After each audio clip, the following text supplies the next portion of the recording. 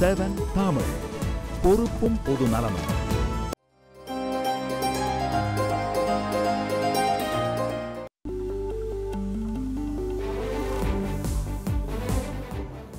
வெளிச்சம் நிகழ்ச்சியின் வரவேற்பறை பகுதி தொடர்ந்து கொண்டிருக்கிறது. நாம் இன்று தேசிய அறிவியல் தினம் கடைபிடிக்கப்படுவதால் இன்று ப்ரொஃபசர் பாஸ்கரனுடைய பல விஷயங்கள் குறித்து பேசிக்கொண்டிருக்கிறோம். அவரோட தொடரலாம். சார், நம்ம ஏற்கனவே பேசிட்டு இருந்தோம், இந்தியாவை பொறுத்த வரைக்கும் இந்த அறிவியல் முன்னேற்றமானது எப்படி போயிட்டு இருக்கு? நம்ம இன்னைக்கு உலக நாடுகள் எல்லாமே இந்தியா ஒரு வியப்போட, ஏன்னா அவ்வளோ இளைஞர்கள் சக்தி கொண்ட ஒரு நாடு. இதில் விஞ்ஞானம் எந்த அளவுக்கு போயிட்டு இருக்கு? இது ஒரு சிக்கலான கேள்வி. அதாவது இந்தியா பொருளாதார துறையிலே வெகு முன்னேற்றம் கண்டு கொண்டிருக்கிறது. விஞ்ஞான துறையில் நீங்கள் சொன்ன மாதிரி பல இளைஞர்கள், திறமை மிக்க இளைஞர் கோடிக்கணக்கில் இருக்காங்க. ஆனால் அதை நம்ம ப்ராப்பராக யூஸ் பண்ணுறோமான்னு தெரியலை. இந்தியாவை பொறுத்த வரைக்கும் பார்ட்டிசிபேஷன் இன் மாடர்ன் சயின்ஸ் எனக்கு ஒரு ஆதங்கம் ரொம்ப கம்மி. ஏன்னா உலகத்தில் விஞ்ஞானங்கள் எங்கேயோ போய்கிட்டு இருக்கு. நம்ம கொஞ்சம் முயற்சி பண்ணால் நம்மளும் கூடயே வளரலாம், பெருசாகலாம். பட் அந்த அளவுக்கு நடக்கலை. There are major centres. நிறைய விஞ்ஞானிகள் நல்லவங்க இருக்காங்க, நிறைய பேர் நலிஞ்சு போயிருக்காங்க. அதாவது பண்ணுறதுக்கு வாய்ப்புகள் இல்லை. சில நல்ல சென்டரில் இருக்கவங்க நல்லா பண்ணுறாங்க. பட் நம்ம ஜனத்தொகை 120 கோடி. This is nothing. உதாரணமாக I was told I have to find Singapore science budget நம்ம சயின்ஸ் பட்ஜெட்டுக்கு காம்பரபிள் அப்படின்னு, அதாவது அடிப்படை அறிவியல், பேசிக் சயின்ஸ்னு சொல்லுவாங்க. So you can imagine. So நம்ம அரசு விஞ்ஞானத்துக்கு நிறையா பணம் செலவழிக்கணும். அதுக்காக விரயம் பண்ணக்கூடாது, ப்ராப்பராக நர்ச்சர் பண்ணணும். நிறையா நமக்கு வேலை இருக்குது.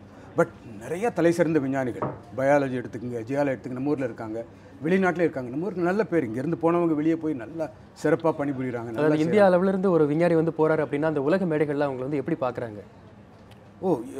அவங்களுடைய திறமையை வச்சு தான். If somebody is good, they adore him. It's as simple as that. They don't look at the race or creed. If somebody is from Africa, அது ஒன்று வெளியெல்லாம் போகும்போது ரொம்ப சந்தோஷமாக இருக்கும். ஆஃப்ரிக்காலேருந்து வந்திருப்பாங்க, நம்மளோட உட்காந்துருப்பாங்க, ஃபிலிப்பைன்ஸ்லேருந்து வந்திருப்பாங்க, இந்தியாவிலேருந்து உட்காந்துருப்பாங்க. எல்லாரையும் அதாவது திறமையை வச்சு மதிப்பிடுறாங்க. அதே மாதிரி நீங்கள் கனடாலையும் ஒர்க் பண்ணிட்டு இருக்கீங்க. அந்த சீசன் பார்க்க போகிறீங்க. நான் இப்போ ஒரு கடந்த 3 ஆண்டுகளாக 4 மாதம் கனடாவில் உள்ள perimeter institute of theoretical physics என்ற ஒரு அதாவது இயற்பியல் சித்தாந்த கழகம், அதாவது இன்ஸ்டிடியூட் ஆஃப் தியரட்டிக்கல் ஃபிசிக்ஸில் வேலை செய்கிறாங்க. போய் I have a position call distinct visiting researcher. நான் ரொம்ப சந்தோஷப்படுறேன் சொல்கிறதுக்கு. அதாவது ஸ்டீஃபன் ஹாக்கிங் என்று கேள்விப்பட்டிருப்பீர்கள், அவரும் வருவார். சூப்பர். அவர் ஒரு is a biological miracle apart from being a great scientist. எப்படின்னு அவருடைய மூளை மட்டும் வேலை செய்யுது, மற்ற ஒரு அங்கங்களும் இயங்கவில்லை, உயிரோடு இருக்கிறது. ஆனால் கண் அசைவு, அதே மாதிரி சில அசைவுகளை வச்சு ஒரு கணினியோடு இணைச்சி அவர் உலகத்தோட உறவாடுறார். பெரிய பெரிய ஆராய்ச்சி கட்டுரைகள் எழுதுகிறாரு, புஸ்தகங்கள்லாம் எழுதுகிறாரு. So he's a miracle. So I'm very proud to say that he's a colleague தேர். நீங்கள் உங்களோட ஒரு கலீகாக இருக்கிறது கண்டிப்பாக உண்மையிலே ரொம்ப பெருமைப்படக்கூடிய ஒரு விஷயம். அவருடைய பங்களிப்பு அந்த இடத்துல என்னவா இருக்குது? இன்ஸ்பிரேஷன். அவர் அந்த ஊர்க்காரங்களே பெருமைப்படுறாங்க. ஸ்டீஃபன் ஹாக்கிங் அவங்க வருஷத்துக்கு 2 தடவை வருவார். பள்ளி பிள்ளைகள்லாம் பார்க்க வருவாங்க, அவருடைய லெக்சர் கேட்பாங்க. அதே மாதிரி அங்கே உள்ள people working on it discuss. So he is more of a source of inspiration than lot of interaction, because it's very difficult to interact. In fact, அவங்க அந்த இன்ஸ்டிடியூட்டில் ஒரு பகுதிக்கு பேர் ஸ்டீஃபன் ஹாக்கிங் சென்டர்னு பேர். ஓகே. இந்த இன்ஸ்டிடியூட்டை பற்றி நான் சிறுசாக சொல்லணும். அதாவது நம்ம விஞ்ஞானம் நம்ம ஊரில் எல்லாம் பல இடங்களில் அரசு பணத்திலேயே சார்ந்திருக்கு. பட் இந்த இன்ஸ்டிடியூட் ஆரம்பித்தவர் இந்த பிளாக்பெரி சீஃப் அவர் சிறு வயதில் ஒரு தியரட்டிக்கல் ஃபிசிக்ஸ் என்னை மாதிரி ஆகணும்னு முயற்சி பண்ணார். ஆனால் முடியலை. அவர் ஒரு பெரிய கோடீஸ்வரராக மட்டும் ஆக முடிஞ்சது. ஸோ அதனால் என்னென்னா ஒரு வாய்ப்பு கிடைச்சது. ஒரு யங் மேன் அவரை சந்தித்தார். தியரட்டிக்கல் ஃபிசிக்ஸ் வேலை தேடி வந்தார். அவர் சொன்னார், என்னால் வேலை கொடுக்க முடியாது, $100 மில்லியன், அதாவது 600 கோடி கொடுக்குறேன், நீ ஒரு இன்ஸ்டிடியூட் ஆரம்பித்து சிறப்பாக வளர அப்படின்னு. அவர் அது ஒரு சேலஞ்சாக எடுத்து வளர்த்துட்டார். அதான் இந்த இன்ஸ்டிடியூட். ஓகே. அதை பற்றி நீங்கள் வெப்சைட் போனீங்கன்னா தெரியும். அதே மாதிரி என்னோட இன்ஸ்டியூட் www.imsc.ris.in. என்னென்ன ஆராய்ச்சி நடக்குது, பல சிறப்பான ஆராய்ச்சிகள் நடக்குது. அன்ஃபார்ச்சுனேட்லி நம்ம ஊரில் வெளியே தெரியாது ரொம்ப. நீங்கள் பாருங்கள் ப்ளீஸ். அதே மாதிரி பிள்ளைகளுக்கு பள்ளியில் படிக்கும் போதே ஒரு இன்ட்ரெஸ்ட், ஒரு பிடிப்பு சயின்ஸ் அப்படின்னாலே ஒரு பயமே வந்துடும் அப்படின்னு சொல்லலாம். அதுக்கு என்ன காரணம்? அவங்களுக்கு சயின்ஸில் இன்ட்ரெஸ்ட் வரணும் அப்படின்னா என்ன பண்ணணும்? நான் ஒரு உதாரணம் சொல்கிறேன். அதாவது நம்ம ஊரில் ஒரு பெரிய விஞ்ஞானி KS கிருஷ்ணன்னு பலர் கேள்விப்பட்டிருப்பீங்க. and it's good to mention him today. Raman effect வந்து ராமனும் KS கிருஷ்ணனும் சேர்ந்து கண்டுபிடிச்சாங்க. But the idea was Raman. அதனால தான் நோபல் பரிசு அவர் கொடுத்தாங்க. But KS Krishnan was an outstanding hard working student. அவர் சொல்கிறாரு, சிறு வயதில் அவர் படிக்கும்போது ஒரு ஆசிரியர் பேருன்னு நினைக்கிறேன், அதாவது அவர் வத்திராயிருப்பில் படித்தார். ஒரு பள்ளி ஆசிரியர் மறிக்கொழுந்து பிள்ளை அப்படின்னு ஒரு ஆசிரியர். அவர் என்ன பண்ணுவாராம், பையன்களுக்கு வந்து பாட்டனி நடத்தும் போது வகுப்பில் நடத்துறது மட்டும் இல்லாமல் வெளியே கொண்டு போய் பையன்களுக்கு சிறு சிறு சோதனைகள், மண்ணுடைய வளத்தை பற்றி, செடி எப்படி, விதை எப்படி வளருதுன்னு எக்ஸ்பெரிமெண்ட் மேலே நிறைய எம்ஃபசைஸ் பண்ணி அது வந்து அவருக்கு விஞ்ஞான ஆர்வத்தை தூண்டியது அப்படின்றாங்க. இப்போ வந்து பள்ளிகளில் நிறைய வாய்ப்பு இருக்குது. அதாவது இப்போ ஃபிசிக்ஸ்னு எடுத்தால் நியூட்டன் விதி அப்படின்னு போர் அடிக்குது, ஒரு மாதிரி அப்ட்ராக்டாக இருக்குது.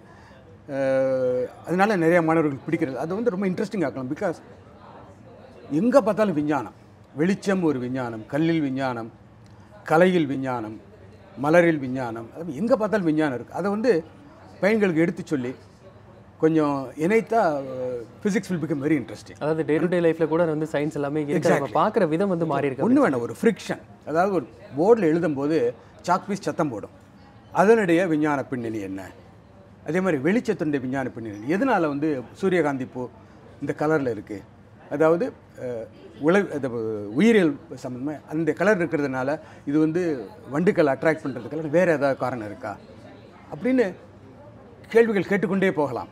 ஒன்று வேண்டாம், மண்ணில் விஞ்ஞானம். ஒரு மண் துகளை எடுத்து அப்படியே கொஞ்ச நேரம் பார்த்தா ஏன் அந்த வடிவத்தில் இருக்குது, எப்படி கல்லில் ஆரம்பித்து இந்த மண்ணை கோடிக்கணக்கான ஆண்டுகள் ஆனது, அந்த மண்ணுக்குள்ளே இன்னும் கொஞ்சம் உள்ளே பார்த்தா ஃபென்டாஸ்டிக் கிறிஸ்டல்ஸ் ஆர் தேர், மினரல்ஸ், அலுமினேட், சிலிகேட், குவாட்ஸ், தங்கம் கூட கொஞ்சம் இருக்கும், என்னென்னமோ இருக்குது அதில். அது மாதிரி விஞ்ஞானம்ன்றது எங்கேயுமே இருக்குது, பரவி இருக்குது. நம்ம அந்த பார்வையோட பார்த்தா வரும் பயிர்களுக்கு. ஒரு விஞ்ஞான பார்வையிலேருந்து பார்த்தோம் அப்படின்னா அதில் வந்து ஆர்வம் வந்து கூட்டுறதுக்கான வாய்ப்புகள் அதிகமாக இருக்குது. அதே மாதிரி லைஃப்பில் வந்து நம்மளாலாம் முடியுமா அப்படின்னு நினச்சிட்டு இருக்கிறவங்க இன்றைக்கி எத்தனையோ பேர் இருக்கிறாங்க. அது மாதிரி நினச்சே வந்து தன்னம்பிக்கை வந்து தளர்ந்து போயிருது அவங்களால. பட் நீங்கள் ஒரு உதாரணம் அப்படின்னு சொல்லலாம். ஏன்னா சின்ன வயசுலேருந்து நீங்கள் மாடு மேய்ச்சிருந்தீங்க, அப்புறம் வந்து அப்படி படிக்க வர்றீங்க ஃப்ரீ டைமில். ஆனால் 10th வரைக்கும் நீங்களே சொல்லியிருக்கீங்க, நான் வந்து ரொம்ப இன்ட்ரெஸ்ட் எடுத்துலாம் படிச்சது கிடையாது, நான் வந்து ஃபீல் ஆகுவேன் அப்படின்னு சொல்லி. எப்படி வந்து அவங்களை வந்து மாற்றிக்கிறது லைஃப்பில் வந்து எப்படி நான் வந்து இந்த மாதிரி வர முடியும்? அது நல்ல கேள்வி. அதாவது இந்த இளம் மாணவர்களுக்கு இந்த டீன் ஏஜ் தான் ஒரு டிரான்சிஷன் பீரியட். அப்போ தான் நிறையா டிஸ்ட்ராக்ஷன்ஸ், அட்ராக்ஷன்ஸ் இருக்கும். அப்போ கொஞ்சம் படிப்பில் கவனம் செலுத்து. அதில் ஆசிரியர்கள் வந்து கொஞ்சம் அறிவுரை சொன்ன அடிக்க முடியாது சொல்லி ஒன்று வேண்டாம், படிக்கிறத புரிஞ்சு படிக்கணும். நான் ஒரு மாணவர்களுக்கு ஒரு அட்வைஸ் சொல்லுவேன். முந்திலாம் சொல்லுவாங்க, படிப்பை முடிச்சுட்டு வீட்டில் வந்து படி அப்படின்னா, இப்போ சொல்ல அப்படி இல்லை. அடுத்த வாரம் ஆசிரியர் வந்து இந்த ஒரு குறிப்பிட்ட பாடத்தை நடத்த போகிறாருன்னா முந்தின வாரமே படிச்சிரு. ஏன்னா இப்போலாம் புக்ஸ் இருக்குது, இன்டர்நெட் இருக்குது, அதை பற்றி ஓரளவு தெரிஞ்சுக்கோ, நீ கிளாஸில் போகும்போது உனக்கு நல்லாயிருக்கும்.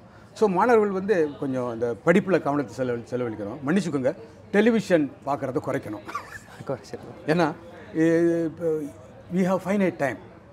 சாப்பிட்டு வர்றோம், கொஞ்சம் நேரம் இருக்குது, ஒரு அரை மணி நேரம் டெலிவிஷன் பார்த்தா போதும். மற்ற நேரத்தில் படிப்பில் கவனம் செலுத்து. பெற்றோர்கள் அவங்களோட சேர்ந்து படிக்கணும். இப்போ வந்து படிக்காத பெற்றோர்கள் வந்து பிள்ளைகளோடு சேர்ந்து படிக்கலாம். அது ஒரு நல்ல முறை. Maths is the queen of science அப்படின்னு சொல்லப்படுது. ஓகே, ரொம்ப நல்ல இது. அதாவது கணிதம் விஞ்ஞானத்தின் அரசி அப்படின்றாங்க. ஏன் அப்படின்னா, இந்த கடந்த ஒரு 300 ஆண்டுகளாக 400 ஆண்டுகளாக விஞ்ஞான வளர்ச்சி, அதாவது பௌதிக வளர்ச்சி, பொதுவாக விஞ்ஞான வளர்ச்சியை பார்த்திங்கன்னா கணித வளர்ச்சியோடு இணைந்து வந்திருக்கிறது. உதாரணமாக இந்த நியூட்டன் விதின்னு சொல்கிறோம், 3 laws ஆஃப் நியூட்டன். இப்போ எங்கள் பாட்டிகிட்ட சொன்னாலும் அவங்களுக்கு புரியும்.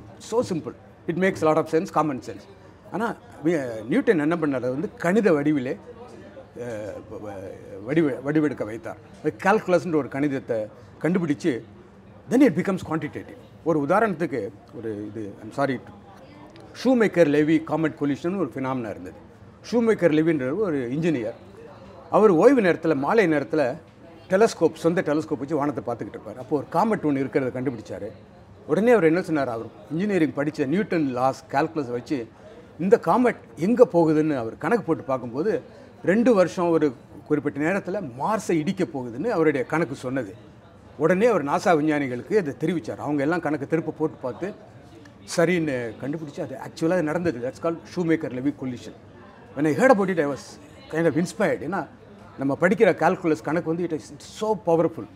இப்போ நம்ம இன்றைக்கி என்னென்னமோ டிவி பார்க்குறீங்க, செல்ஃபோன் யூஸ் பண்ணுறீங்க, இப்போ சேட்டலைட் போகுது, எல்லாத்துலேயும் கணக்கு பின்னணியில் இருக்குது.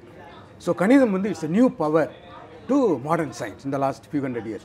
அதனால் நான் எல்லாருமே சொல்லுவேன், பயாலஜி படித்தாலும் சரி, டாக்டராக இருந்தாலும் please don't ignore mathematics. It's a great power. In fact நவீன புரட்சிகள் உயிரியல் பயாலஜியில் நடக்குதுலாம் Many things are based on quantitative analysis in biology using new mathematics. So அதனால் மாணவர்கள் சொல்லி தயவுசெய்து கணக்கை பயந்து ஓடாதீங்க. நிறைய இப்போ வாய்ப்புகள் இருக்குது. வீடியோவில் மூலியமாக நல்ல நல்ல லெக்சர்ஸ் எல்லாம் கேட்கலாம், நிறையா கற்றுக்கலாம். உங்களுடைய இப்போது தற்போதைய ஆராய்ச்சி வந்து எந்த இதில் போயிட்டுருக்கு? ஓகே, நான் வந்து ஒரு 7-8 வருஷம் பிரின்ஸ்டன் பல்கலைக்கழகத்தில் அமெரிக்காவிலே பணிபுரிந்திருக்கிறேன்.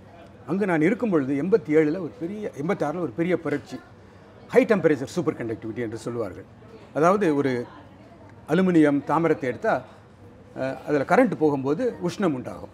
ஸோ கரண்ட் வந்து டிசிபேட் ஆகும், எனர்ஜி டிசிபேட் ஆகும். பட் சில உலோகங்களை எடுத்தால் லோ டெம்பரேச்சரில் வந்து it loose all electrical resistance. So current will flow without any dissipation. It's call super conductivity. It has profound consequences. அது தற்சமயத்துக்கு வந்து 150 டிகிரி செல்சியஸில் தான், கெல்வினில் தான் நடக்குது. அதுக்கு மேலே போனால் நார்மல் ஆயிரும். என்னுடைய ஆராய்ச்சி வந்து இப்படிப்பட்ட புது சூப்பர் கண்டக்டர் 87 வந்து there was jump from 23 kelvin to 120 kelvin. அது எப்படி வந்ததுன்னு நான் என்னுடைய சக பேராசிரியர் பிடபிள்யூ ஆண்டர்சன் நோபல் பரிசு வாங்கினவர் நாங்கள்லாம் சேர்ந்து அந்த ஆராய்ச்சி பண்ணியிருக்கோம். அதில் நான் கண்டினியூ பண்ணுறேன். அதே மாதிரி இப்போ to tell scientist how to synthesise new super conductors that will work at room temperature. அதே மாதிரி எனக்கு இந்த உயிரியலில் ஒரு ஆர்வம் உண்டு. இப்போ நீங்களாம் கம்ப்யூட்டர் யூஸ் பண்ணுறீங்க. ஒரு எதிர்காலத்தில் குவாண்டம் கம்ப்யூட்டர்னு ஒன்று வரப்போகுது.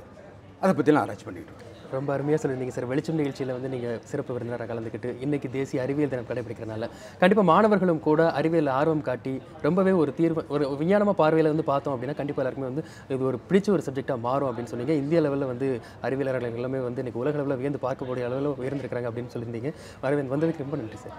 நான் ஒன்று பேசலாம். ரொம்ப நன்றி. சொல்லுங்கள். ஒன்று அதாவது என்னை வந்து நிறைய பேர் டிவியில் பார்த்துக்கிட்டு இருப்பாங்க, முக்கியமாக குடும்பத்தினர். அவங்களுக்கெல்லாம் வணக்கம். எங்கள் அம்மா வந்து 85 வயது ஆகுது. அவங்க ஒரு காரணம் நான் படிக்கிறதுக்கு என்னை ஊக்குவித்ததுக்கு. கண்டிப்பாக. ஸோ ரொம்ப நன்றி. நன்றி. நேர்களே, வெளிச்சம் நிகழ்ச்சியின் வரவேற்பு பகுதி நிறைவு பெறுகிறது. அடுத்த வெளிச்சம் பகுதியில் இன்னும் பல புதிய செய்திகளை பார்க்கலாம். தொடர்ந்து பாருங்கள் நியூஸ் 7 தமிழை.